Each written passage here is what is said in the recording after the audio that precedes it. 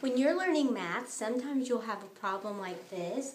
2 over 3 equal what over 12? And you have to figure out what goes in the question mark. Sometimes it might have a letter N there instead of question mark, or an X, or even an empty box. But you have to figure out what goes in that spot.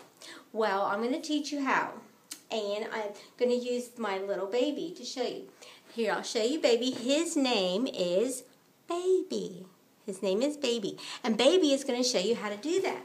To do this, you put a little baby times sign and a little baby times sign. And you say it in a little baby voice. Little baby times sign. Little baby times sign. 3 times what little baby number will give you 12?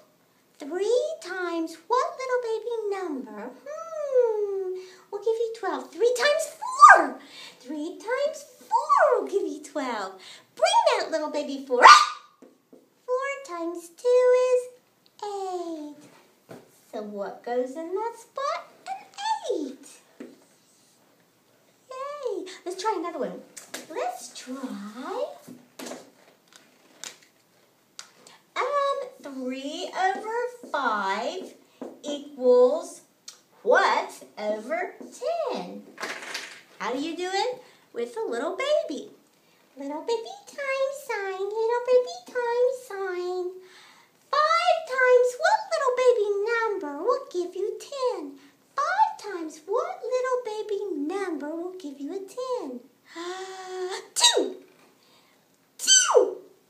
Bring that little baby 2. 3 times 2 is 6. And that's how you do that problem. Bye-bye. Baby says bye-bye.